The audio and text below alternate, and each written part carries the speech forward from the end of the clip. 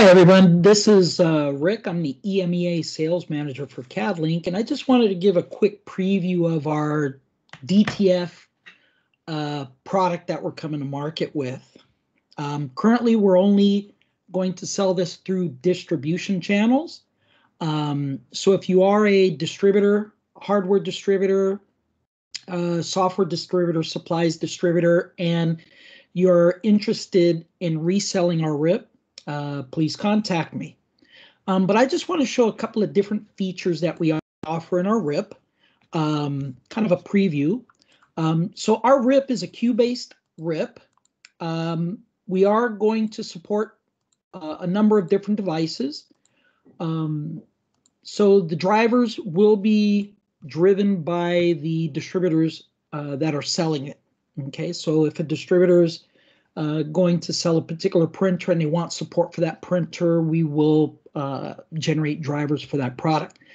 Now, our RIP does have a queue-based system. So the beauty of this is you could set up queues for garments that you're going to print on white shirts.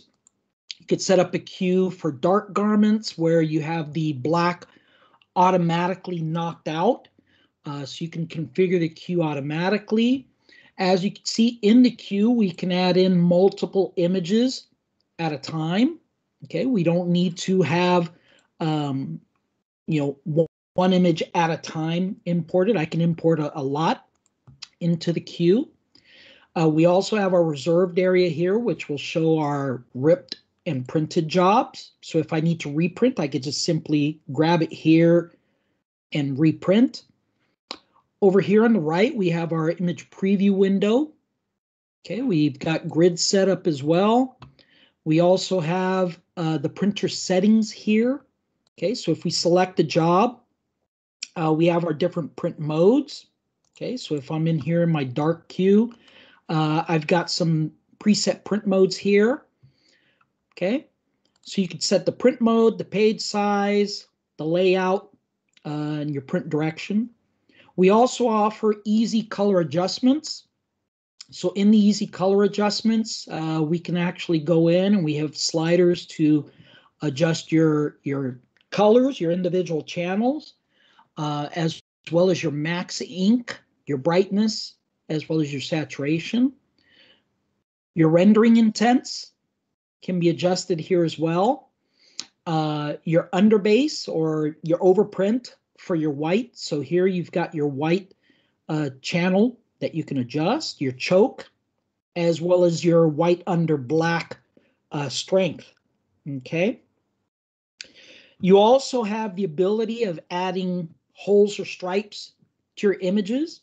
So if you configure the queue for that, you can actually adjust the halftoning. And if you look at the screen here, it kind of gives you an example of what you're going to get. So if we lower the size, we're going to get bigger holes. If we go here, we're going to increase the size. And this one here is only going to affect the transparent areas, okay, that blend into the background. Okay, so we can leave the image opaque and simply adjust the background if we want it. Okay, so these are easy color adjustments that we have that you can adjust on the fly. Okay, we also have a lot of image editing features. Okay, so we include GIMP. So if you are new to this and you have not bought Photoshop yet, or Illustrator, Corel, to be honest, you don't need it. You can actually do a lot with our GIMP product. So if you need to add text to an image or you want to edit the image, you can simply edit with GIMP. This will open the GIMP window. You can make your edits. And then from GIMP, we actually have a button to send the job directly back to the RIP.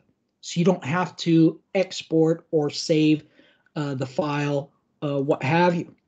We also have what's called a supersize image feature. Now, the supersize image feature is great for low-res images. Okay, if I were to take this particular image and print it, it would end up with jagged edges because this is a low-res image and it'll end up with pixelated edges. We have a feature called Supersize Image. So if I were to take this image and master it, resample it at a higher resolution, you can see here the difference that it makes, especially here in the teeth area where it's pixelated. Gives me a nice smooth edge. Also on the outer edge of the graphic, okay, you've got that pixelation, and this will clean it right up. Okay, this is something that you can't do easily with other products or easily with Photoshop or Corel. Okay, we also have the capability of nesting our images. So if you have a lot of smaller images, for instance, and you want to nest them, you could simply right-click on the page, nest them, and it'll automatically nest your images for you. Okay. You can also take, one image and then drag the other into it. So for instance, if you had a graphic, say a large graphic, and you want to put a logo, in the bottom corner or something, we could just grab that, drag and drop that into our screen here. We can drop that logo onto our graphic. Okay, so we could take that, we can place this, over here, for instance, out of the way. All right. Or if I want to put it over here, for instance. Okay. So I could do something like this if I want to kind of combine it. Okay. We also have the ability to create transparencies. So if you needed to create a transparency, for instance, this is a JPEG image. If I were to print this right now on a DTF printer, it would print a white square behind my image. I don't want that. So instead of going into Photoshop, using the magic wand tool and knocking out the black, or the white, sorry, I could go in here to my knock me out tools, and our software will automatically knock out that white and create that transparency. Okay. So when you go to rip and print this, it will only place the white behind the image. Okay. Now for dark images, we can customize our cues. So I have some pre-customized settings here for black shirts only, which basically will print the image as an opaque image. Also have another one here with holes, which would be like micro mask holes. So the holes would be the same size throughout the image. Also have another setting here for stripes, and another one for kind of a rasterized look, meaning that whites will remain opaque, and as I go to the blacks, the holes will get larger. What this does is it gives you slightly better washability and a little better blend into the garment. These type of settings really look good on black shirts, giving a nice black, blend into the shirt. So, for instance, if I take a look at this first job here that I've already ripped, and that's another beauty, is I can rip the job and I can view my raw data. So I can actually view my print data. So if I want to see where my white is going to print, okay, I can go in here, and this is where my white will print. Now, if you notice, everything is opaque because this particular print mode does not have holes. So when I print this, it will have basically hard edges, and you'll have the transparent edges, which will print as a transparency as well. Okay, so that's one mode. The next one here is our holes. Okay, so this one's going to be basically kind of micro mask. So this is going to put holes throughout the entire image.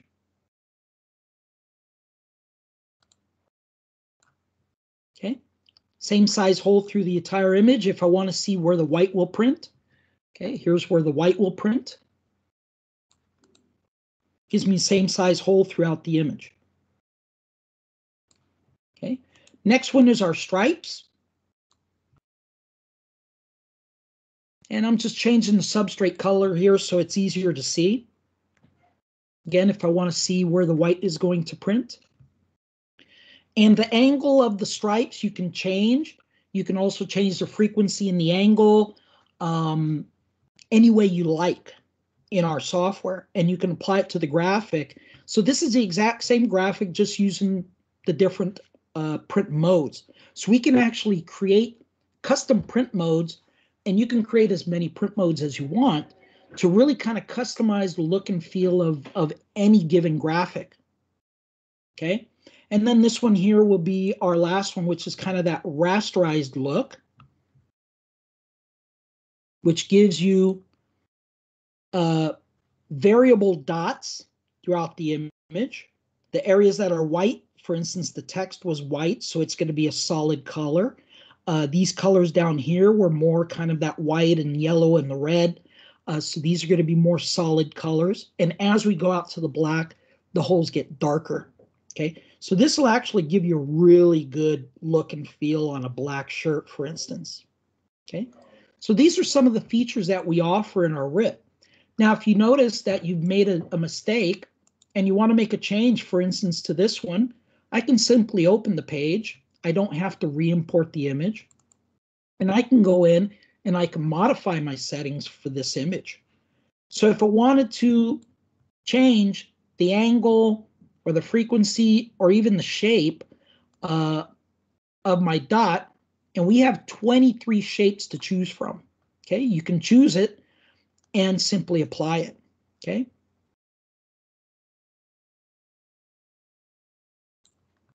All right. Some of the other features we offer is costing. Whoops. So our costing feature, let me actually click out of here.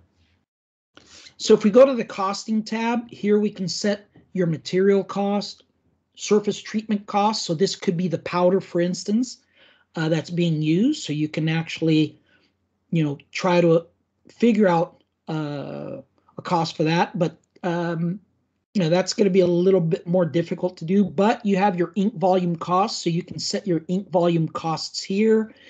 Your ink contingency, which takes into account your cleaning cycles, maintenance, things like that. So typically this is anywhere in between 5-10%.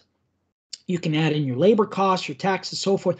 So you can actually get some really detailed pricing for your images. Okay, so for instance, this is an A4 print based on the costing that I set up. You're looking at under €1 for a full A4 image, color image with the white, for instance.